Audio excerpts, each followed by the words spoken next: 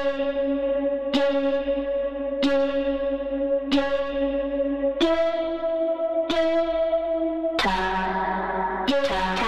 of speech!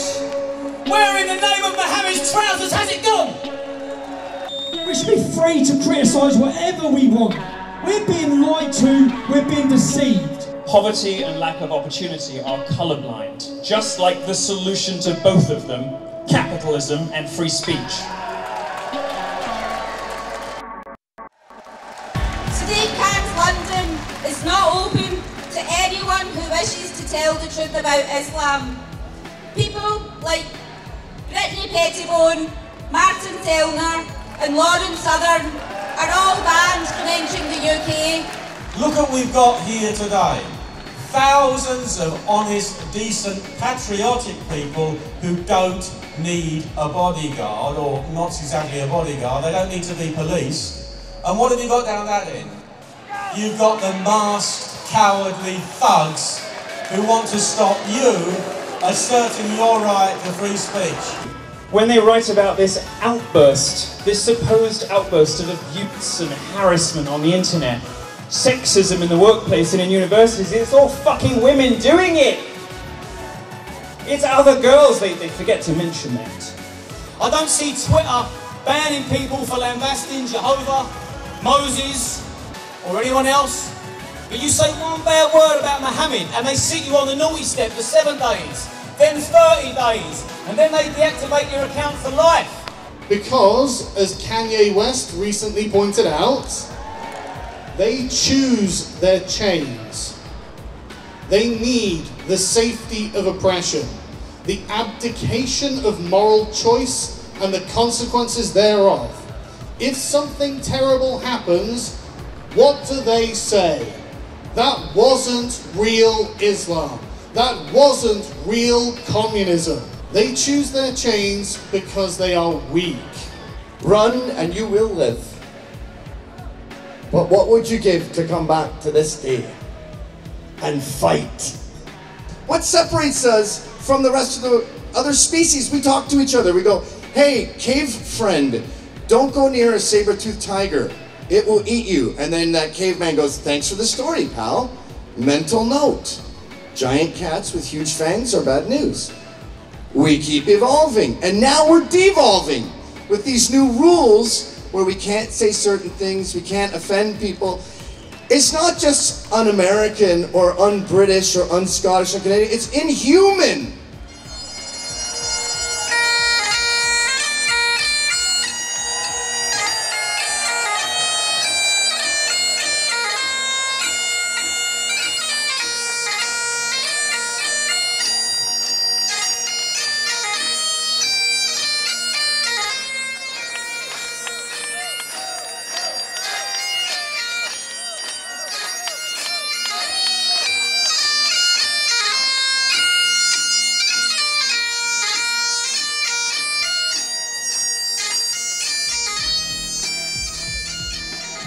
In the aftermath of what happened, I've decided to keep fighting to protect free speech, because after seeing my mother repeatedly crying at the fact that her son could get sent to prison just because he hurt some people's feelings, that was more than enough for me to want to make sure that what happened to me doesn't happen to anyone else. And because I want to protect free speech, I have been branded a racist, a Nazi and a white supremacist. And that I am part of the alt-right. To set the record straight, I reject any notion of superiority or inferiority based on race. I reject the idea of an ethno-state. If you want to live here in peace and not only respect the freedom of others, but fight to protect the freedom of others, then you are welcome in this country. Well, our towns and cities are lawless. Telford, Rochdale, Rotherham, Oxford, Newcastle, Manchester, Glasgow, the list goes on and on. And we're here today to demand a national inquiry into what is happening with these grooming towns and what is happening to the millions of children being raped in this country by racists. Racists.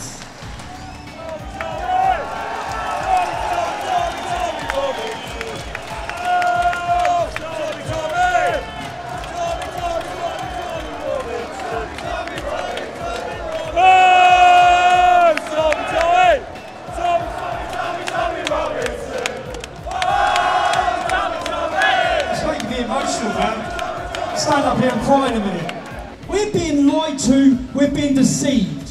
When you go back through British history, you go back through British leaders, you go back through our clergy, our military leaders, our politicians, Sir William Gladstone, Winston Churchill, they always told the truth about Islam. The truth that Islam is a warlike religion. It is fascist, it is violent. Never before have people been deceived so bad. We have let an ideology into our country to gain control of towns and cities, to infiltrate our government, to run as mayors in our capital city. All under the guise and the lie. They're taking our children to mosques. They're in the education system.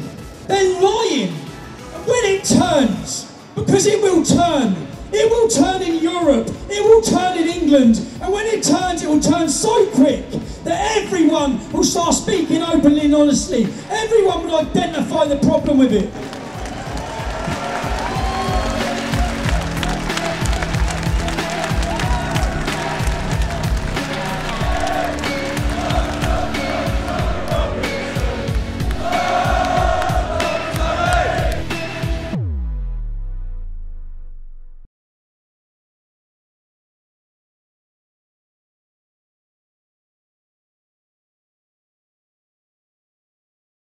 The top-knot skinny jean, tampon wearing, brigade of wet wipes, that pull the victim card to keep you quiet every single time the debate doesn't go their way.